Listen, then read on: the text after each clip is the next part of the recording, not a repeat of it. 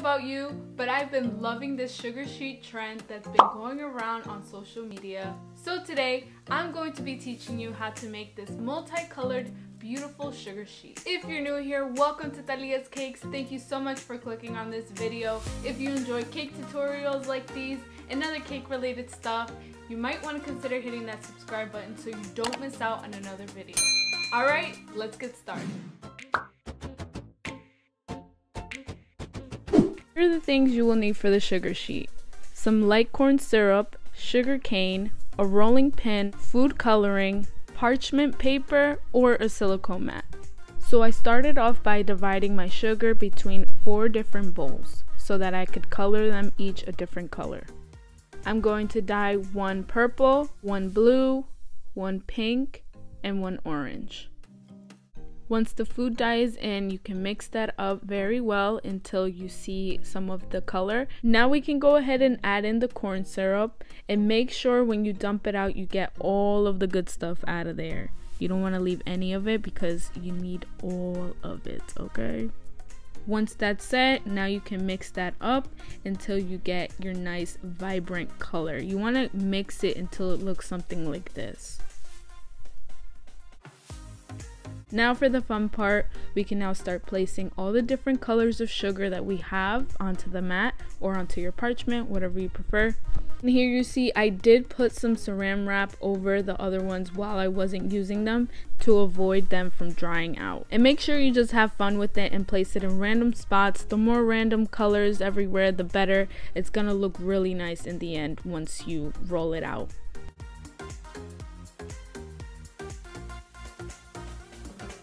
In the end, you should have something like this.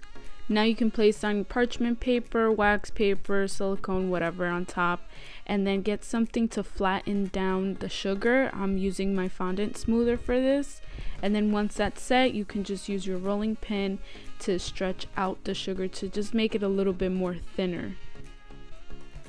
Once that's it, you can begin to peel off the waxing or parchment paper slowly, like I'm doing here.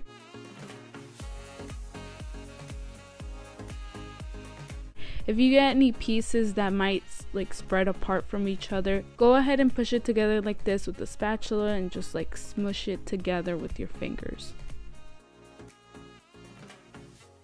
Now you can let this settle for about 6 hours. While that's drying, I want to show you guys another cool idea that you could do using the sugar sheet technique. So here I have some sugar sheet from another time that I made it. I thought it would be a good idea to let the sugar sheet dry out over 2 days and then just breaking them up into different pieces so that you could have some to put on top of your cake or on the side of your cake. I don't know, I just thought it would be like a nice touch. So after 6 hours, you can now lift it up and see how flexible it is. Don't play around with it too much because you don't want to break it. It can be like a little delicate, but yeah, it should be something like this. Now to make one side of it more straight, I just use my cake holder to cut off a straight line like this.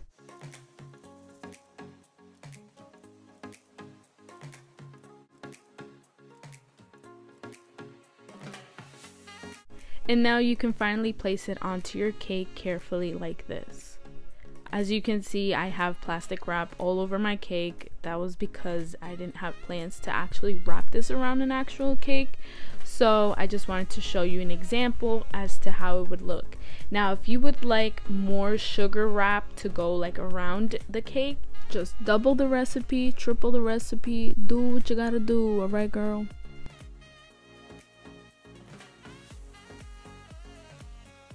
If you found this video useful in any kind of way, please go ahead and give it a thumbs up. Also, if you're new here, I want to invite you to subscribe to my channel so you can continue to receive videos like these.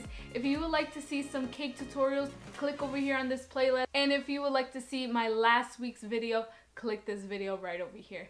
Thank you so much for watching. God bless.